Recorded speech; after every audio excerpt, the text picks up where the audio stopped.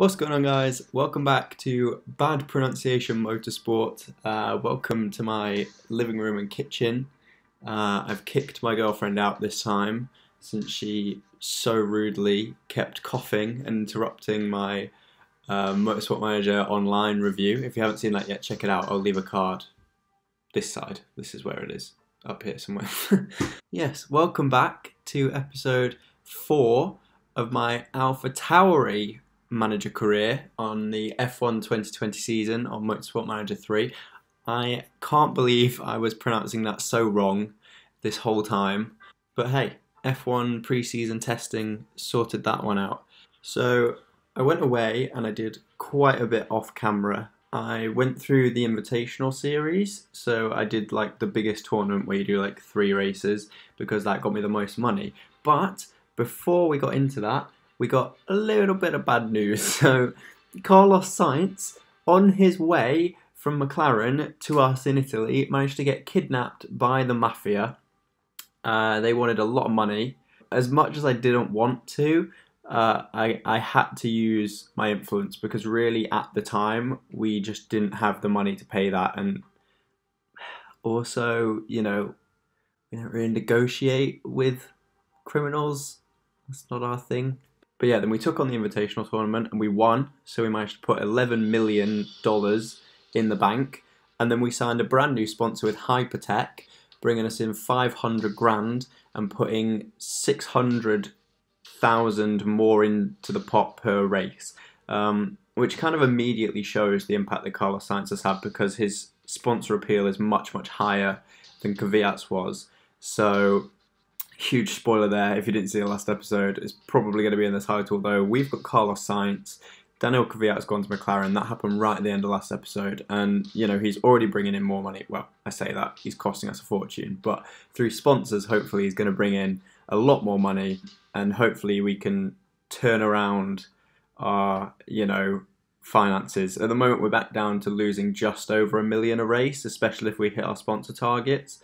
But we've managed to get ourselves up to £17 million in the bank. So we're quite comfortable. We can build quite well from here. But I didn't want to spend any more money before the race. We've got a lot of money in the bank, so we're ready for the Monaco Grand Prix. Now, I'm really excited about this one personally because obviously it's Sainz's first race with us, back in the team he used to race for, just under a different brand. But also, it is Daniel Kvyat's first race with McLaren. So I could not tell you how this is going to go. I'm extremely excited to see. So yeah, we've also gone through and given Carlos Sainz all of the best car parts because contractually he is now the #1 driver. He's also half a star better than Pierre at the moment. So we've gone through, we've given him all the best parts. So yeah, we've put a lot of pressure on him to turn this one around, really.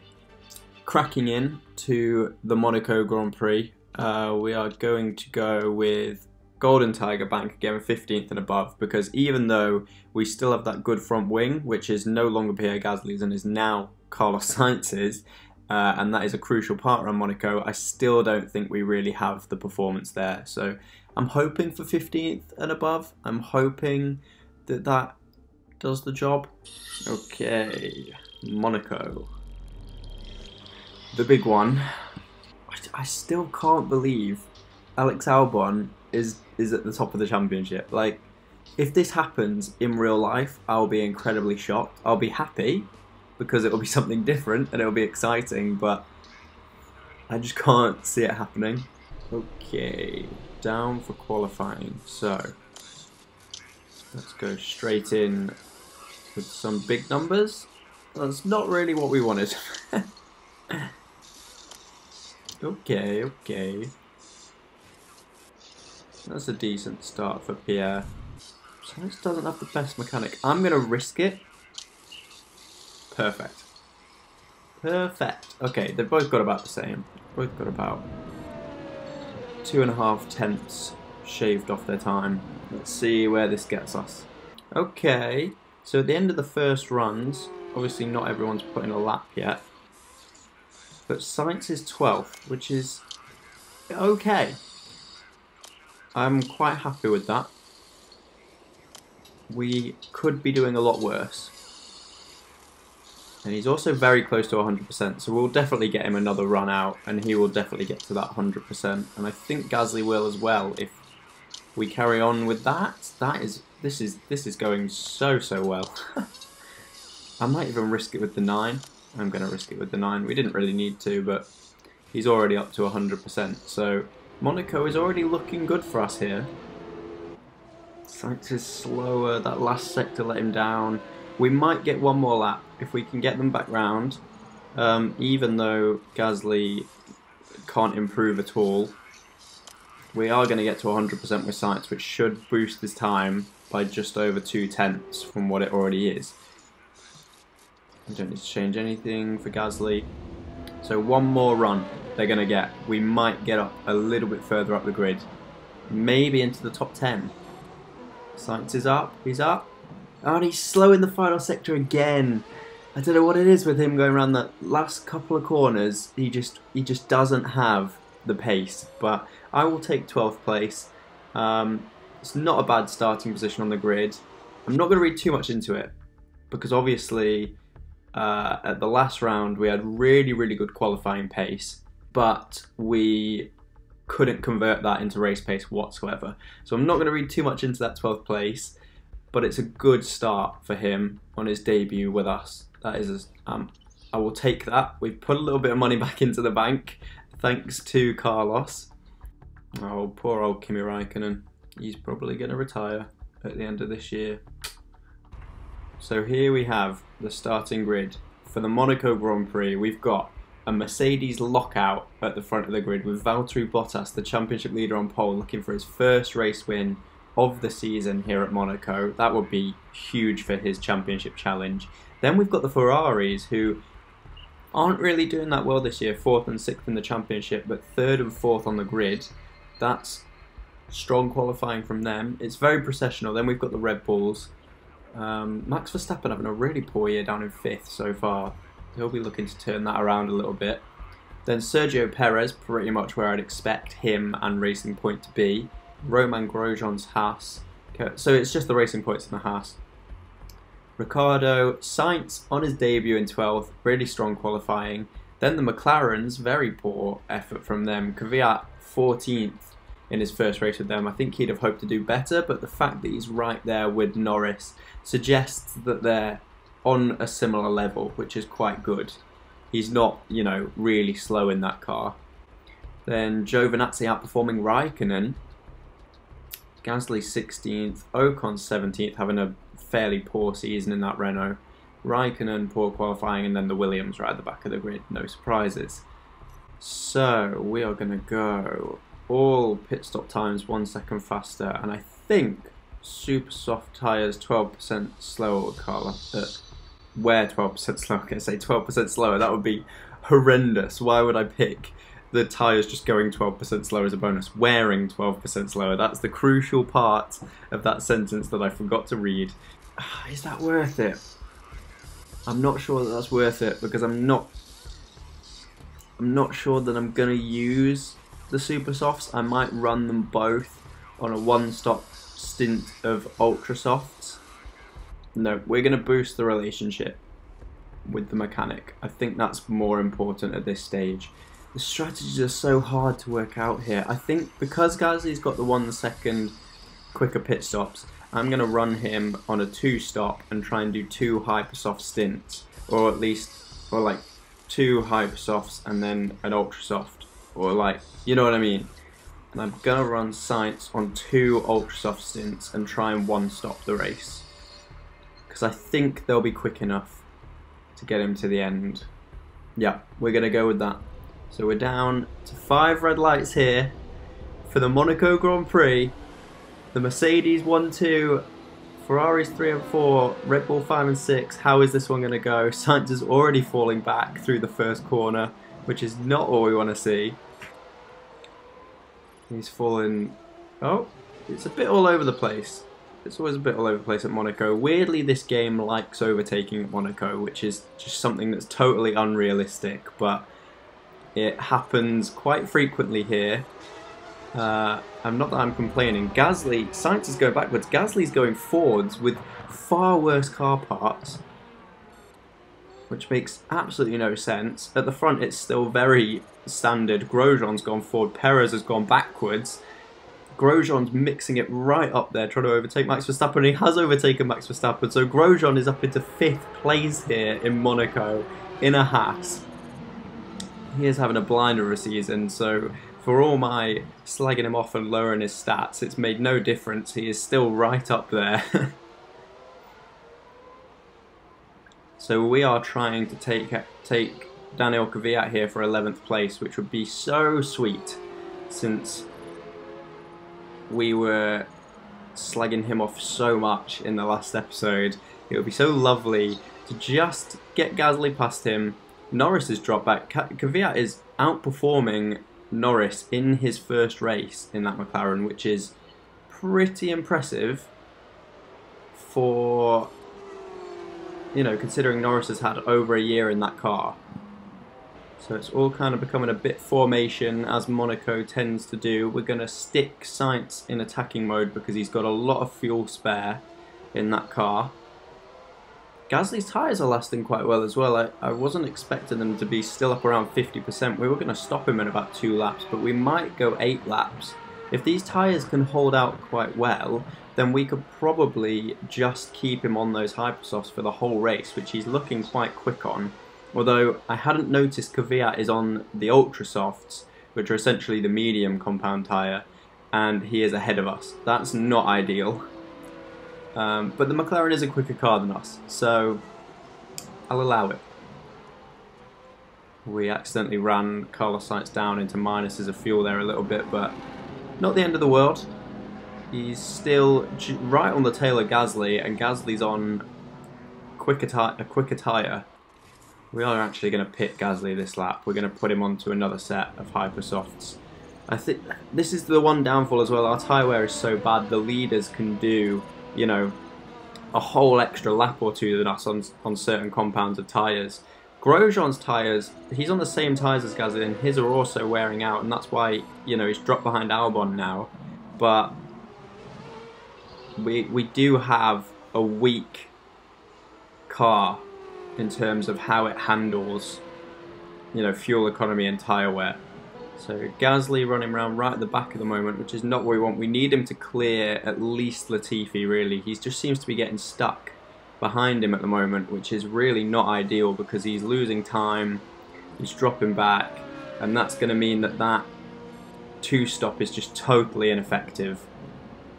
I think if we can get Sainz round maybe another lap, we can 1-stop. But if you see everyone else at the front, they're on the Hypersofts and they're going to 1-stop. They've done 10 laps on the Hypersofts, so they are going to 1-stop straight onto the Ultrasofts. And, you know, it's just going to be easy for them to breeze round ahead of us. I mean, we've got Carlos Sainz up to 7th place here, but he hasn't stopped. We are going to have to stop him this lap, and his car, like, the reliability of these parts, despite how good they are, is just not up to scratch. I can't risk fixing the parts in the stop. I got a comment on the last video, you know, fixing the parts in the pit stop to make sure the car gets to the end, but if I do that, we are just going to be so far back. You know, we're going to lose so much time that it just makes it not worth it. Gasly has managed to clear Latifi, who hasn't stopped, and he's ahead of Magnussen, who I think has stopped. The fact that we're right behind Magnussen is actually pretty good here. Gasly has held up Magnussen so well that now Sainz is right behind him, which I'm pretty sure Magnussen was in the top 10 before. So that is promising for us. I think that's Stroll in the pits, who we need to get out in front of, and we do. So Gasly's doing a very good job of holding up Magnussen here, but equally he's now holding up Carlos Sainz. When I said that there was a lot of overtaking at Monaco in this game, I take it back. It's just turning into what Monaco is, with trains and processions, especially for us. I think we need to work on our overtaking stats of our drivers a little bit, because Sainz should have cleared Magnussen now. His tyres are so much fresher. I'm going to pit Gasly. I'm going to get him out of the way. He's going to be right at the back, but it has to be done. Who's that in the pits? That's one of the McLarens coming out. It's Kvyat. So Kvyat's ahead of Magnussen. So all of that holding up from Gasly hasn't really helped Sainz that much. I'm trying to work out the strategies. I've kind of been focusing on our little battles here, but if I look throughout the field, there's still 4 cars that haven't stopped. Raikkonen's going to have to stop. He's on the hardest compounded tyres, so that's 5. So Sainz will be up to 12th, theoretically, just about. He might even be ahead of Norris, because there's 13 seconds at the moment to Norris, so he might still be ahead of Norris. I don't think Gasly's going to be ahead of many of them. Maybe 2 of them, maybe Giovinazzi and Russell, maybe Raikkonen. But other than that, I think he's still going to be quite far back, despite being on the quicker tyres. He's just not been overtaken. Those tyres haven't helped him out. He's been getting stuck behind drivers. So, I don't know. We are in a battle here with Stroll, which is not ideal. We're going to have to push Sainz to try and get him to make some overtakes. But I have a sneaky suspicion he's not going to make it to the end of this race. I think we did enough damage in the last race to that car, and this time it's just not going to make it. So I think after this race we need to take some of that money and focus on building parts. Giovinazzi still hasn't stopped, and neither of the Alfa Romeos have stopped, and I can't see the logic here, because they're gonna have to stop. They can't make it to the end. They both come in at once, so they're gonna double stack. So that's really gonna help out Gasly. Like, Gasly's just gone up to 15th. And Ocon behind him as well. So if we can get Sainz to the end here, we are showing signs of improvement, because 14th and 15th is again better than what we were last race, and we'll be meeting our sponsor objective. And that's Norris in the pits, so Sainz up to 13th. Kvyat in the top 10 is upsetting. That's not what I wanted to see. We're going to try and push Gasly up to Norris here. I really want to get Gasly. He's just not showing any pace. Everyone around him is on the same tyre but fresher, and Bottas has retired. Bottas, the championship leader, has had an engine failure, and Valtteri Bottas is out of this race. So what does that mean for the championship? And so has Sainz even. Sainz Jr has retired. Gasly's car's on the rocks now, but he'll definitely make it to the end. But that puts Gasly up to P13. So I've been saying for a while we'd had no retirements, and now we've had 2 at Monaco, but both are failures.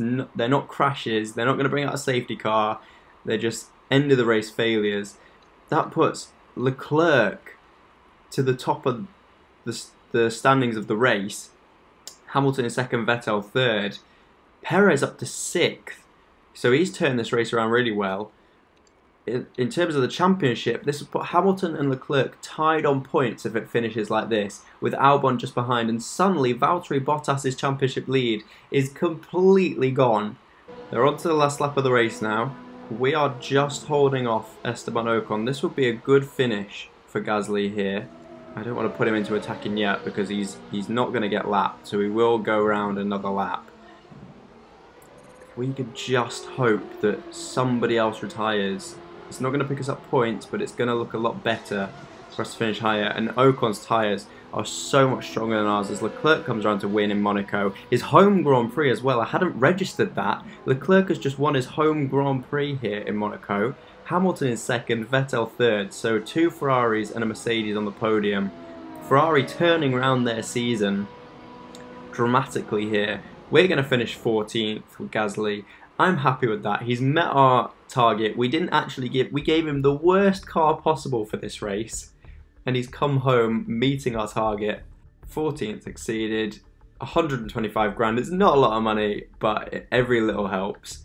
So good old Pierre Gasly. So here we have the race results. Charles Leclerc winning his home Grand Prix in Monaco. Lewis Hamilton 2nd, Vettel 3rd. Albon outperforming Max Verstappen again in the Red Bull, and then Sergio Perez with, I think, Racing Point's best finish of the year so far. That's really going to help them out. It's not going to help us out because it moves them further away from us in the standings. Daniel Kvyat is 7th on his debut in a McLaren. Daniel Ricciardo 8th, and then the Haas's 9th and 10th, with Lando Norris just missing out. We did drop back towards the end of the race, but Pierre was... Actually, I think Pierre's moved up from where he was in qualifying. I think he started 16th on the grid, so... I mean, he's only really moved up because 2 cars retired, so he's moved up those 2 places. But still, he's moved up. I'm not going to knock him.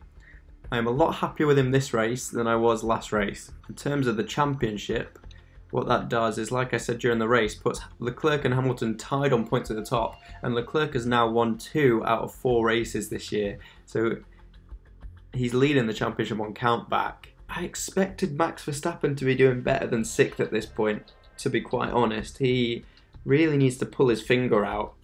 I didn't expect Alex Albon to be doing this good. I think maybe if you swap those 2, that's almost my top 6 predictions for this year in real life. So the game, not far off. Then it obviously gets a little bit weird with Romain Grosjean in 7th. But Sergio Perez moving up to 10th place. In terms of the team's championship, we stay 8th. We stay in that non-scoring battle. Racing Point do move away from us. And yeah, like I said, right at the top, Ferrari, Red Bull and Mercedes now all split by 10 points. So that constructors battle is heating up. In fact, that's closer than anything else further down the grid, really. It's heating up nicely. So I'm excited to see where this is going to go, to be quite honest. Yeah, George, I think you're going to be waiting a while. I'm not going to lie. Maybe in 2021. Especially maybe if you move teams, but I think that's a big statement. So same as normal at the end of a race, we have some news on upgrades. Mercedes are bringing new brakes, Ferrari are bringing a new gearbox, McLaren are bringing a new engine. That's big. Engine is probably one of the most important elements in this game, in terms of how quick your car is. If you can have a really good engine, and if every other part is terrible, you'll still do well.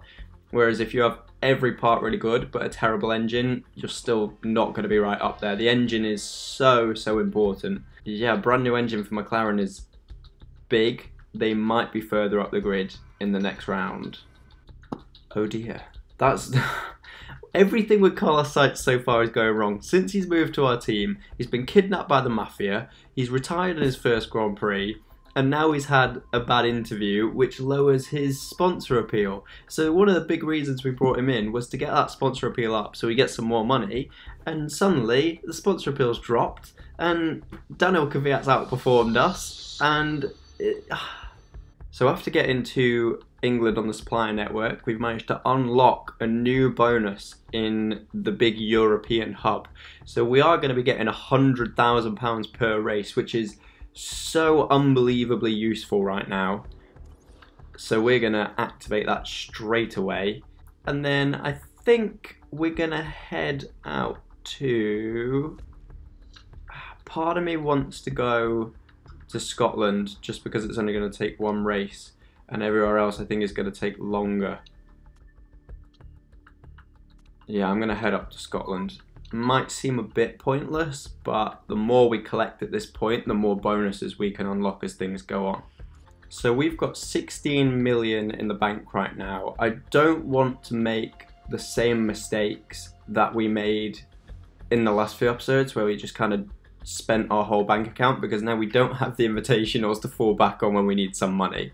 And in 2 races, we're going to have to start putting money in a pot for our next season's car. So I really don't want to eat into that too much. So I'm kind of torn between upgrading the headquarters and building some parts. So I think what I'm going to do is I'm going to kind of do that off camera, because it's probably going to take me a while to think through exactly what I want to do.